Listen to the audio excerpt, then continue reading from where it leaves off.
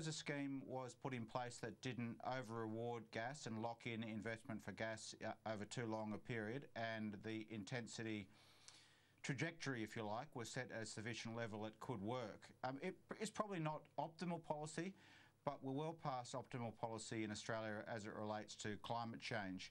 And a low emissions target could be a breakthrough that does integrate energy and climate policy, because unless we have that integration, remember, costs are going to be higher. That investment uncertainty is going to lead to higher costs and less reliable electricity for Australia.